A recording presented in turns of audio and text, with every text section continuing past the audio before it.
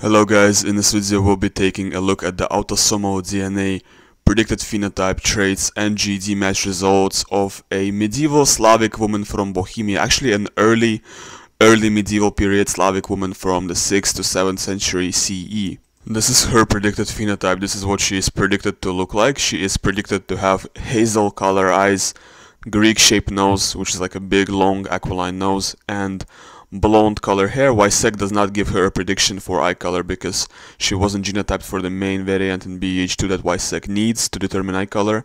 YSEC is not capable of imputing any kind of genotype, so YSEC is not able to give her an eye color prediction. With SNP3, she is predicted to have green or hazel eyes, blonde hair, and intermediate skin, kind of the same as what you see with my tool, but also I depicted her with kind of wavy or curly hair here because she's predicted to have wavy hair with hair ID.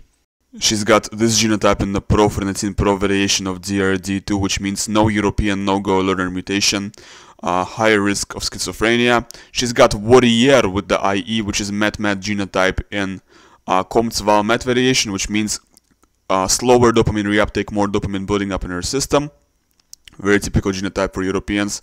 She's also got lower odds of cannabis-induced psychosis genotype in ACT1, so she can smoke weed and without any bad consequences, and she does not have the sociopath gene, no derived OXTR.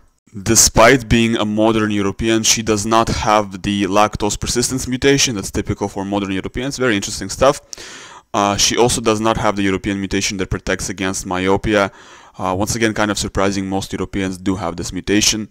And when it comes to polygenic traits, she's got a high risk score for Crohn's disease, a high risk score for coronary heart disease, a above average risk score for type 2 diabetes, a high risk score for Parkinson's disease, a high risk score for brain aneurysm. She's got a average risk score for schizophrenia, and she's got a very high risk score for stroke, and she's got a below average risk score for type 1 diabetes, and an average risk score for bipolar disorder. This is what she scores with Eurogenes K13, and although she lived in Czechia, she's actually not very similar to modern Czechs. She got way too much Baltic, way too much West Asian components. Czechs tend to have less. She's closest to Ukrainians from Lvov, basically West Ukrainians are the closest population to her, and she's getting modeled as a mixture of West Ukrainian plus various Northwest European ethnicities, although with G25 it's different. With G25 you see she's getting modeled as a mixture of some kind of Slavic plus Spanish, for example, or Germanese, so I guess it's more of the same. This is what she scores with MZLP K11 Modern. She is scoring actually quite a lot of Caucasus related admixture, 24% Caucasus ancestry. Interesting stuff. Less than me, but still kind of high for a Central European. She is closest to Belbikers from Czech Republic, and she's actually very similar to these Belbikers. So what we can draw, the conclusion we can make here is that between the Bronze Age and the Middle Ages, there wasn't much difference. There wasn't much population change in the Czech Republic. It was just kind of Belbikers, and then they just kind of morphed into Slavs.